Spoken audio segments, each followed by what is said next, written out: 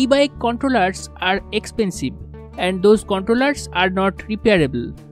If you have a burst motor e-bike, you may face some problems with the controller. I have changed the controller several times for my homemade electric bicycle. The controller can burn out anytime and those are not reliable. Many videos have been on YouTube for making controllers at home, but they did not show riding tests. So today in this video I am trying to find out an alternative way for brushed e-bike controller which is cheaper than a regular bike controller and reliable.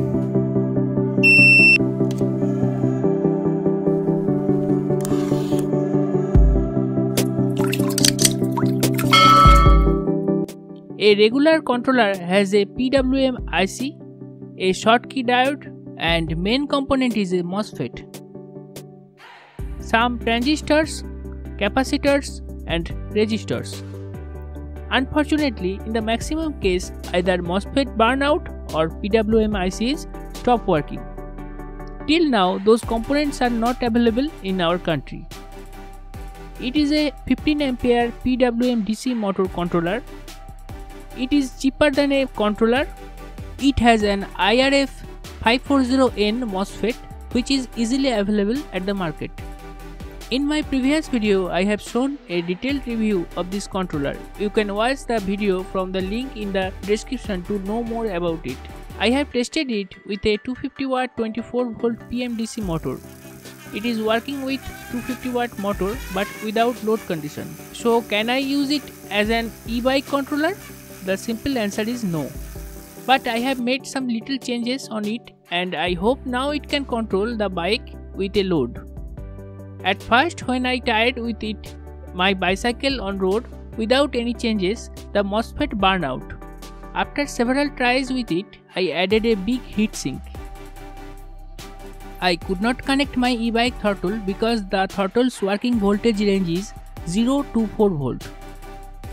I can make a circuit for controlling with this throttle, but for testing I have made this temporary speed control setup. It is a potentiometer that can control speed, but it is connected via a switch. So when I push this switch and rotating this potentiometer, then the bicycle speed increases. When I release this switch, immediately motor powered down. Now I am going to test it on road. Here is my temporary setup. I want to test just for if this controller works with load or burned out. I have removed my throttle. I am using a 24 volt 12 ampere lithium ion battery. 16 ampere switch for emergency cutout for the battery line. Here are two 15 ampere fuse, one on the controller circuit and another is the connected with the battery. You can see my controlling system, which is not practical but enough for testing.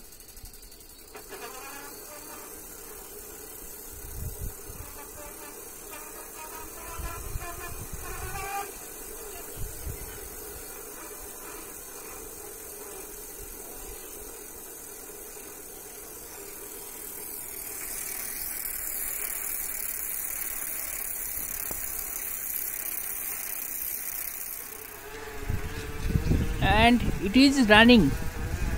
I am trying to get the maximum speed.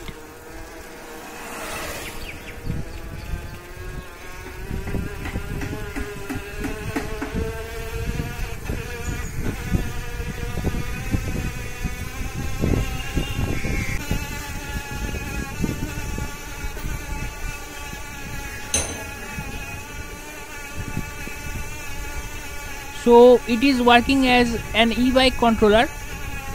I think it needs some more changes and a big heatsink.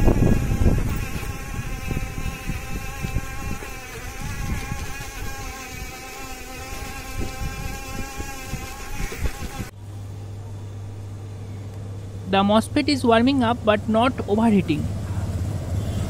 Thank you for watching. See you soon with a new technical video.